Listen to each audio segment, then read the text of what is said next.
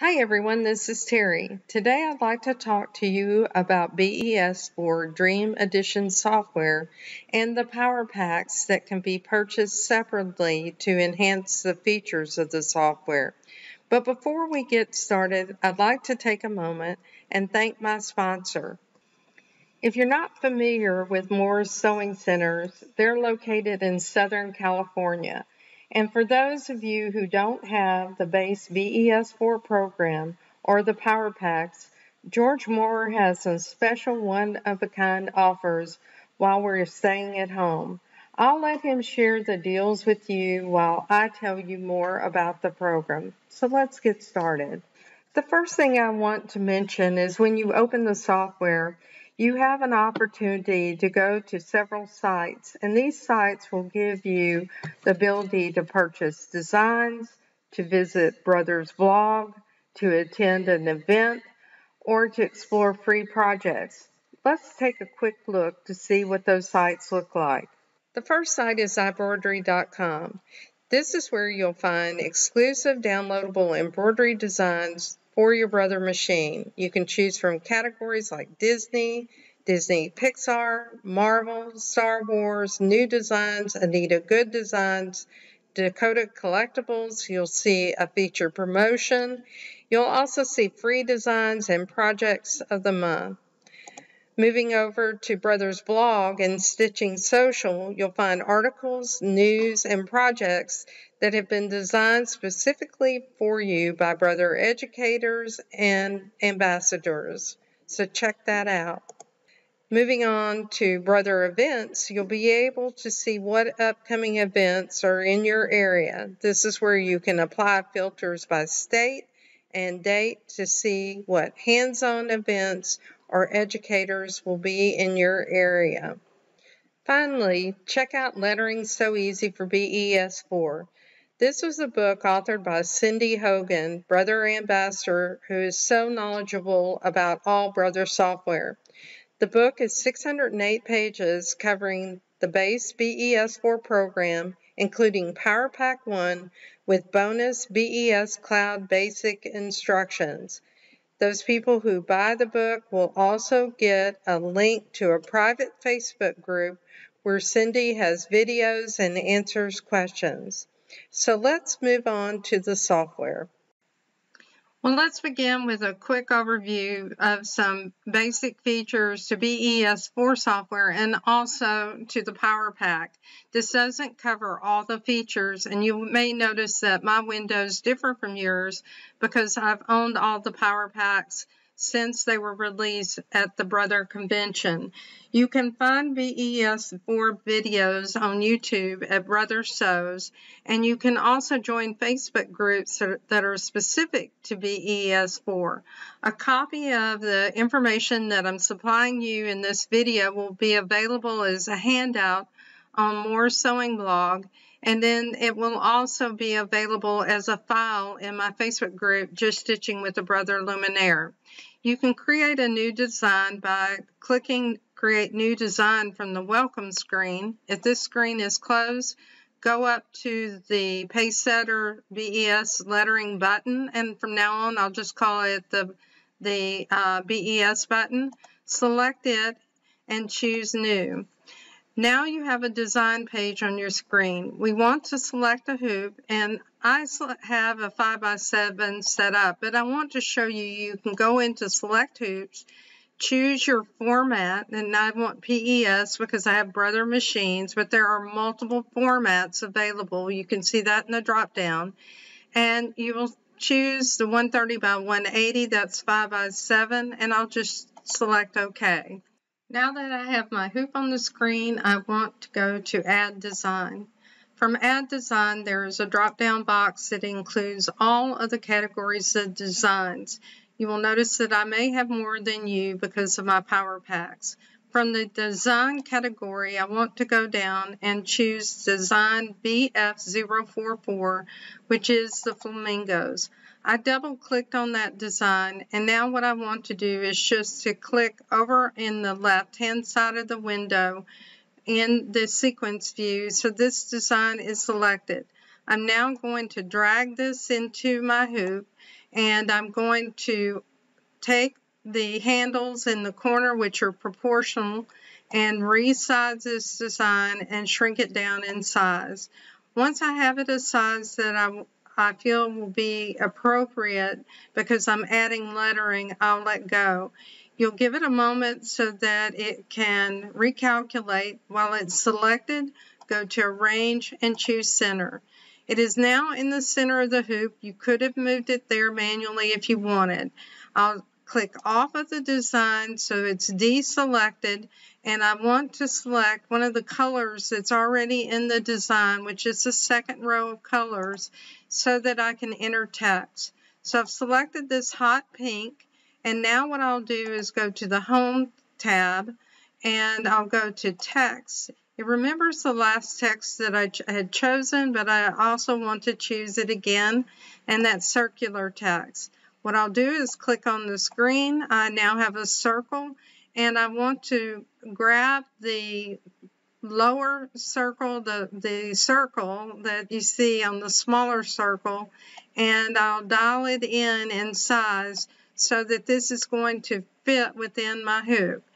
Now I'll go over and I'll select text, and I can choose any of the text I want. I want to choose the calligraphy font.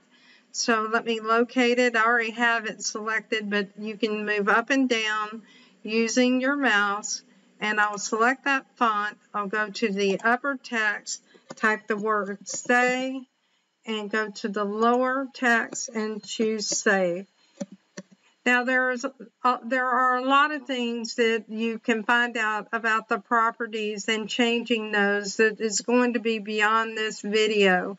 But you will notice that in the properties box, you can change the underlay, the fill, the pull compensation, the size, and so much more. We're going to focus on some basics here. I'll choose Apply. And now you see I have that text on the screen. If I want to move this a little bit around that circle, I can select that circle on the line, hold down my left mouse, and move it around so that it's in the position that's pleasing to me.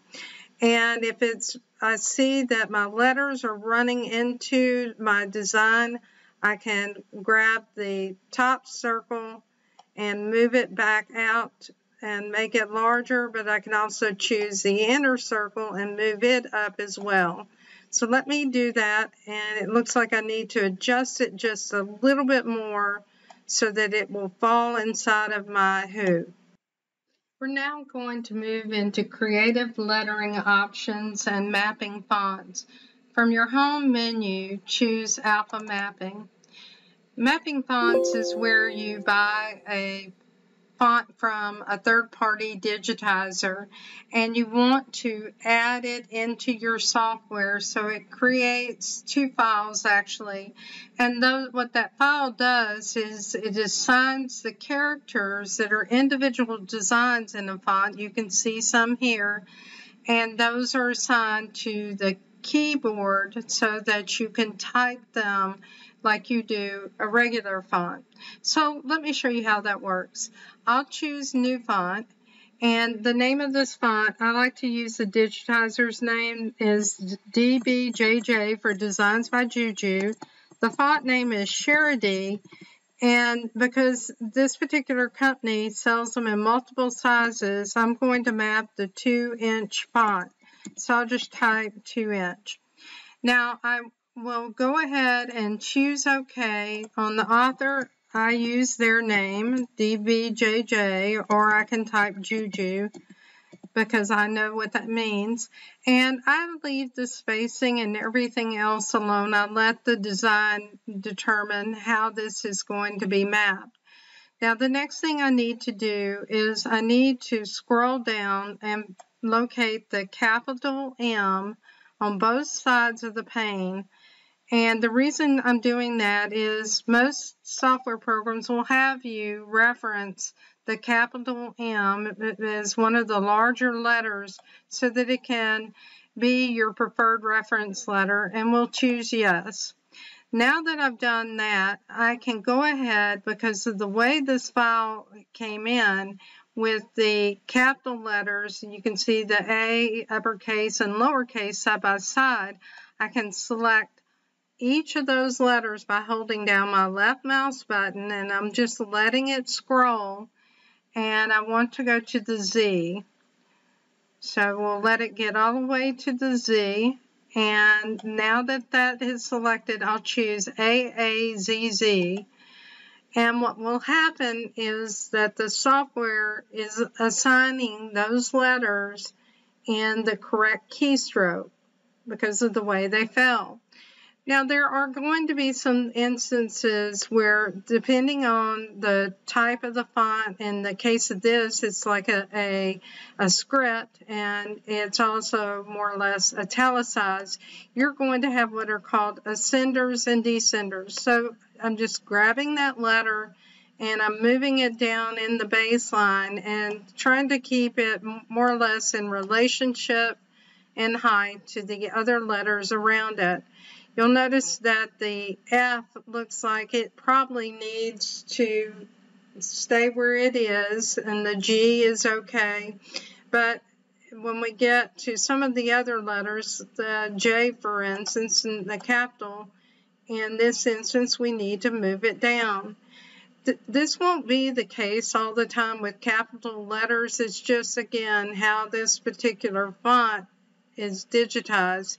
It appears that the P needs to move down a little bit as well, and the Q needs to. And you can go through here and work on the rest of your fonts. What you'll find is if you type a particular font and you don't have it moved in your mapping, and you don't have it you're ascending or descending correctly, you'll be able to spot it. Now you can edit it right at that time and move it to the correct position, but you'll want to come back and edit your font file. And I'll just pick out a few more and we'll continue. So we're going to choose the Y and move it down, the X, and the Q. Now you will also have the opportunity to map your numbers. I can't get that word out. And we'll go ahead and select 0 through 9, and we'll select that and map it. When you get to special characters, because not all font files come with special characters, you can map them individually. And to do so, you just select the character, like we'll choose the exclamation, and we'll drag that over. You notice there's also auto, and you can go through that and see how it assigns your letters, and if it gets most of it correct, you can readjust the ones that are wrong. When you're ready, what you want to do is save, or all of your work will be lost. So we'll go ahead and save that, and then I'll show you how we can use this particular font. So we'll close the window. Okay, we're going to choose text from the Home tab. I want it to be a normal font, and I'll click on the window. Now I'll go in and I want to choose a font. You'll notice here are two fonts that I mapped. They have the C beside them. And I'll go ahead and I'll choose the 1.5 inch that I had previously mapped. I'll type stay, S-T-A-Y, press enter, and type save. I'll leave everything else the same, and I'll choose apply. Now you'll notice that it's on the screen, and I'll go ahead and I'll select under zoom to move it to the center. You'll see that you have some handles in the letters, and you'll see diamonds, and you'll notice what the diamonds do is it allows you to move things in and out. And then you also have a blue box that you can use to move things closer. So I have aligned things like I want it. I might want to move my Y in a little bit closer. But all in all, it looks good. you'll see that in some instances, because of the swirls of the letters, that you need to maybe make a few more adjustments than you would for a built-in font. But the nice thing is you're able to use some of these beautiful fonts that you can get from third parties. And to have an idea of what this looks like, let's look at it in a 3D view. I'll go ahead and click off of it so you can see it. And if I want to turn the 3D off, I can do that. If I want to recolor this, all I have to do is to select it, and I can choose another color. And I've recolored it to the color that's in the handout. And now we'll go ahead and move on into word collage. So now we're going to go in and use some of the tools built into the software. Again, you may see things on my page that you do not have because they are part of the Power Packs. But we'll go into word collage, and in word collage we're going to choose a shape, and we'll choose the cat. Now there's some features in this window that were added as part of Power Pack 2, and I'll show you those so that you know that those features would not be in the base software. So I'm looking for the cat, and I may have passed it up. Here it is. We'll select it.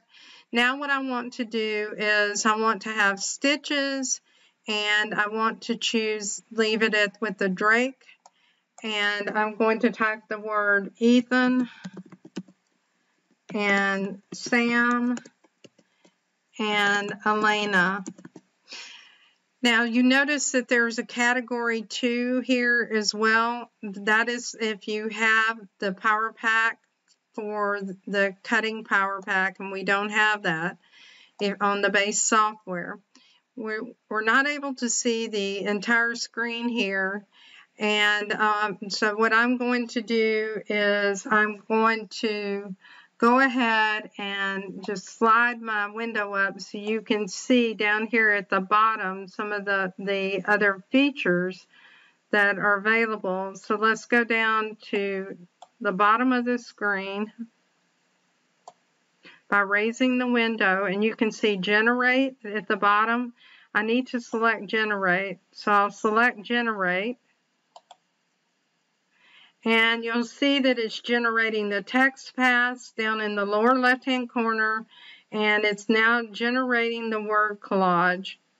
We'll give it a moment. You can now see it on the screen. At this point, if we move up the window, you can see OK at the bottom of the window.